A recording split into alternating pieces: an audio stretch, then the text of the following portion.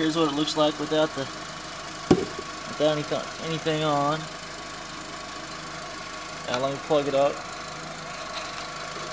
Turn it on real quick.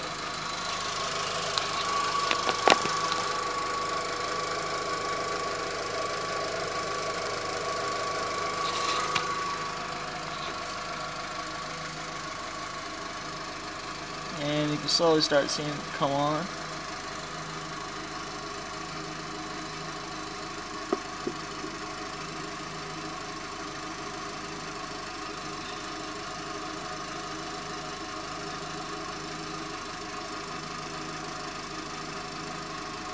That's pure hydrogen.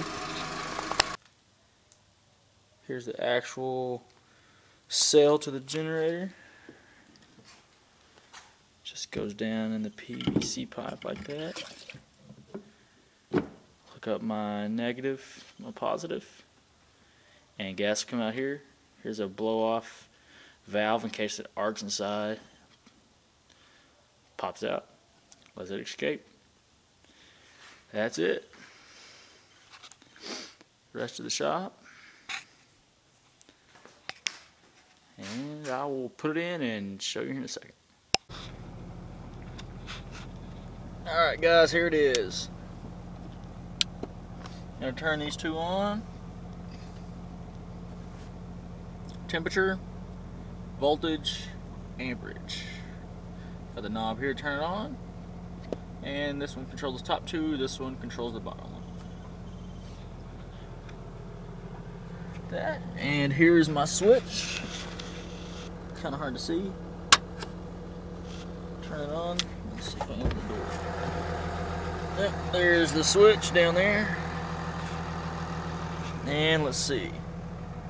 It's still cold, it's just warming up, so it's only pulling, well, you can see what it's pulling.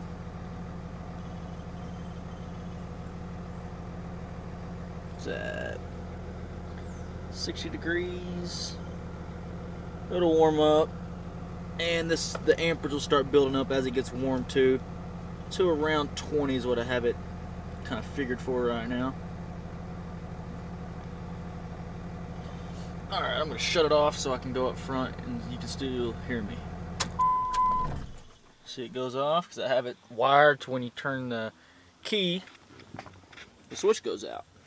So I'll turn that switch so next time I turn the key on, it won't come on. Alright, pop the trunk, the hood. Let's go check it out.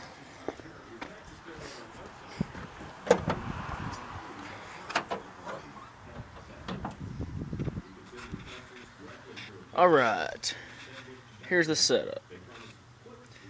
Here's the negative going down to the actual generator.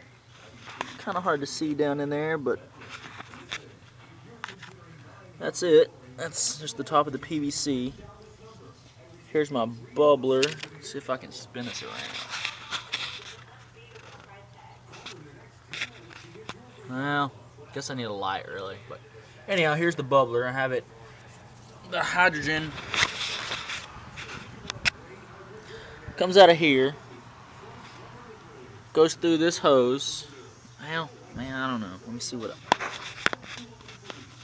That's okay, I guess. But anyhow, hydrogen comes out of here, follows this hose down, goes into the top of my bubbler. Bubbler just has water in it, the hose, so if you have a backflash or a flashback, it won't blow up. This one right here, hydrogen flows through here,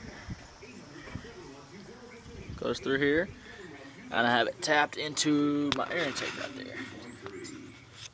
It's after the air filter, but before the turbo. See the turbo's down there. Alright, for the electrical part. Have the wire ran in right here.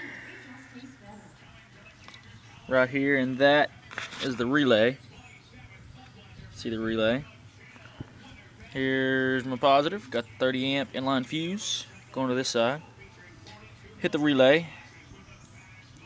Goes into the shunt here. This is what my amp meter is hooked up to. It's a 50 amp shunt here.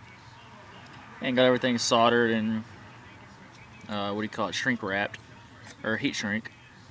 And it goes through here and measures that, and then this goes down to the generator here. Have the positive on the far side there. Positive, negative for the ground. And here you can see I have the voltmeter coming in on here, and this is my temperature. Back there it's kind of hard to see. I wish I had a light out here. Maybe next time I'll get one. But the positive is also right there for the voltmeter. And for the switch, it goes off the relay. Have the switch ran up in my fuse box here. And this is how I get the power for the switch. And this particular fuse here is only hot when the ignition's on. I think it's trailer lights or something like that. Let's see. Yeah, trailer lights, or I don't know. Anyhow, backup lamps is what it is. So it only is hot when you turn the ignition on. So next time I'm gonna make one, it's gonna be with a clear acrylic so you can actually see it making the gas. I know it's kind of tucked down in there. Maybe I'll pull it out of here and do another video later, and so you can kind of see it bubbling or whatnot. But that's pretty much the top of it right there, and I don't know. We'll see what happens.